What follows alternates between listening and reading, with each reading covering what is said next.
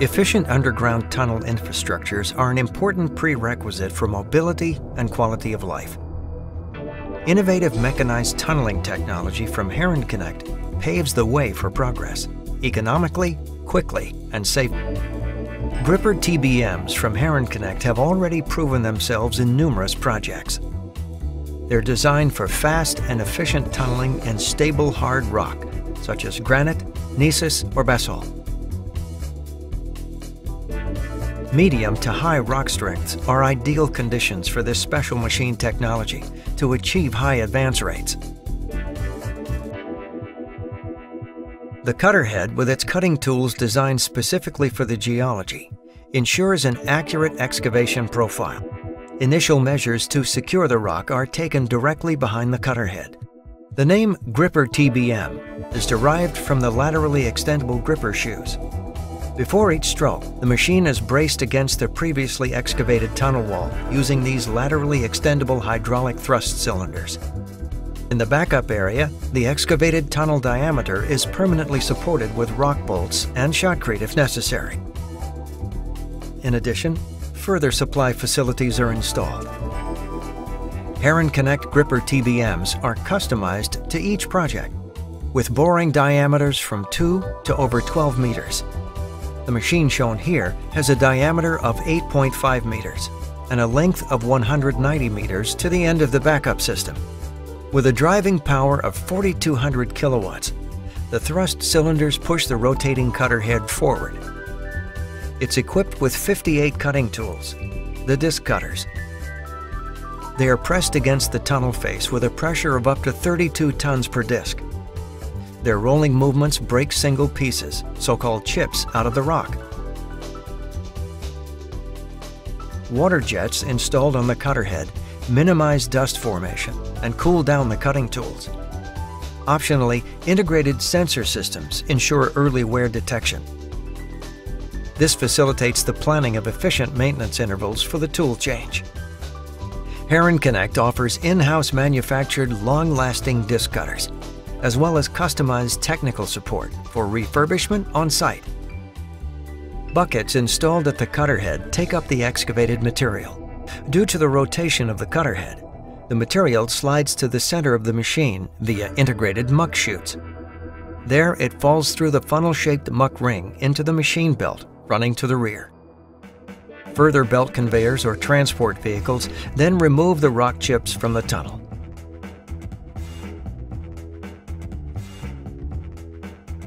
Before each stroke, the machine is braced against the tunnel wall with the gripper shoes. The contact pressure is provided by the laterally extendable hydraulic cylinders.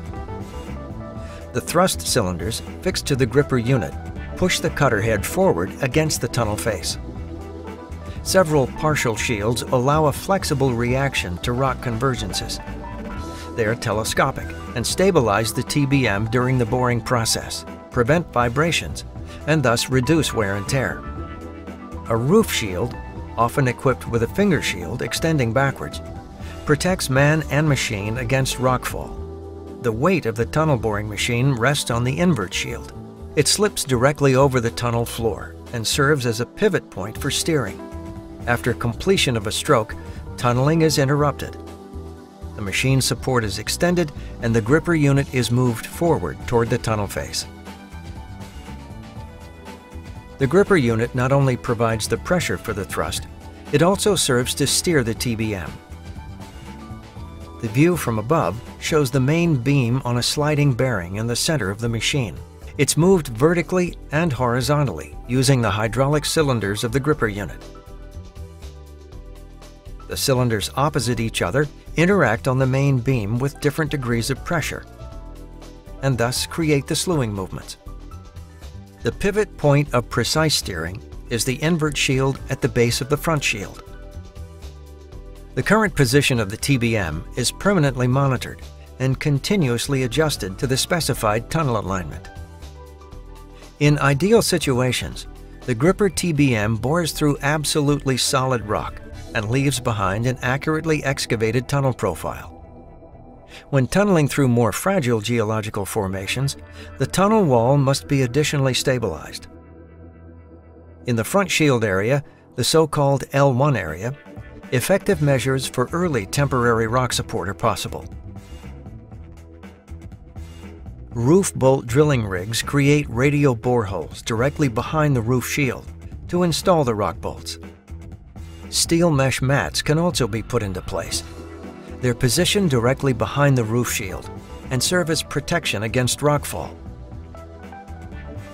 The use of steel ring beams also helps to secure the tunnel. They are pre-installed directly under the roof shield. The complete ring is then moved to the installation position, braced against the rock, and mounted. Depending on the geology, rigid or flexible ring beams are used. The rock condition, with its geological and geotechnical characteristics, is decisive for the type and extent of rock support. In addition to the boring process, rock support is the key factor for the advance rate of the TBM. If necessary, subsequent measures are taken for permanent rock support of the excavated tunnel diameter in the L2 area of the backup system. Additional rock bolts can be installed, and the tunnel wall lined with shotcrete. Water escaping from the rock is pumped away via a drainage system in the invert section of the machine. Cleaning of the tunnel invert is necessary so that invert segments, sleepers, or tracks can be installed directly behind the TBM. The TBM backup system and, if necessary, transport trains travel on these. Depending on the project, there are different options for this. As an example, here you can see a wheel loader and invert elevator that discharges the material onto the backup belt conveyor. Additional Heron Connect equipment helps determine an optimal tunneling strategy and rock preparation. In hard rock, water and air-filled cavities in particular, as well as abruptly changing weak zones in the rock, are a potential source of danger. With the help of the Heron Connect Preliminary Exploration System ISP, these can be detected at an early stage. A pneumatic hammer blow on the tunnel wall sends a surface wave along the tunnel wall. At the tunnel face, it is transformed into a space wave.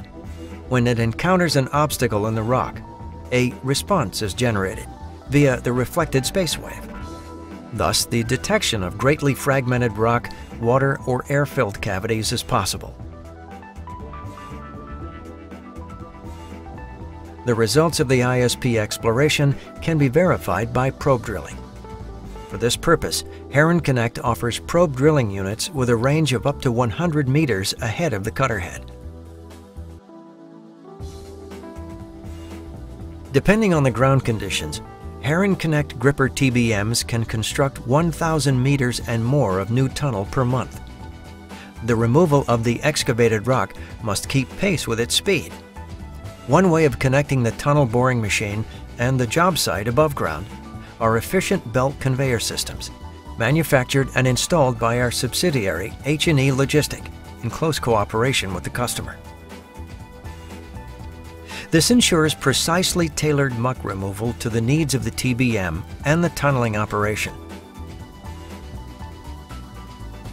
Another alternative for muck removal are powerful rail-bound vehicles from our associated company MSD, or trackless multi-service vehicles from our subsidiary Technib Metal Systems. Both allow the supply of the tunnel boring machine with the sometimes extremely heavy construction materials. Heron Connect gripper TBMs are real hard rock specialists.